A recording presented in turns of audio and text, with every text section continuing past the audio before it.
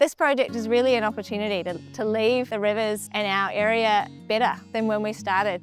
So it's a really exciting time. My name is Lizzie Pope and I'm a Senior Environmental Scientist at Snowy Hydro. We're at Narrandera Fisheries Centre. Snowy Hydro have recently been involved in funding some new Macquarie Perch breedstock ponds. So the significance of these ponds is it will give us the capacity to be able to increase our production of Macquarie Perch. So one of the biggest limiting factors around breeding Macquarie Perch on site here is that we didn't have enough space to hold broodstock, but also to grow out larvae or juvenile fish so we could stock them out. So we've built 8 new ponds and that'll give us capacity to hold the number of fish that we need to hold. So the risk to the Macquarie Perch population in the Upper Murrumbidgee is a transfer of redfin via the Snowy 2.0 project, and Snowy has been really active in undertaking a raft of measures to try and minimise that risk. A really key measure is the Snowy 2.0 Threatened Fish Management Plan, and that's like a bit of an insurance program to make sure that we've got those populations of Macquarie Perch as resilient and robust as they can be ahead of the completion of the Snowy 2.0 project. So to make that population more robust, we need to do a number of things.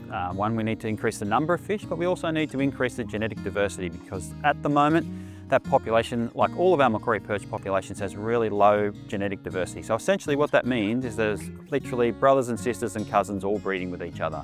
So we need to increase that genetic diversity and build those numbers, but also build the spread of that population. So, increase the locations that they are, not just within the main stem Murrumbidgee, but within some of the tributaries as well. So get our eggs into more than one basket. Snowy Hydro takes its obligations for this Threatened Fish Management Plan and all of our management plans really seriously, and we're really committed to minimising the impact of the project on the aquatic environment.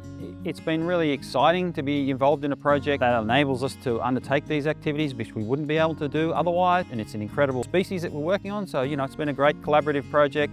Snowy's really supportive of what we're doing and hoping to continue this collaboration well into the future. We've had a really constructive and collaborative relationship with New South Wales Fisheries. Really exciting because we're working together to achieve some incredible outcomes for fish, and I'm really excited about the next few years. This is a unique Australian fish that every Australian should have the opportunity to see and potentially catch as well. These things were as common as house mice years ago and were a bread and butter fish that everyone could go down in those parts of the world and catch, And generations have lost and missed that opportunity.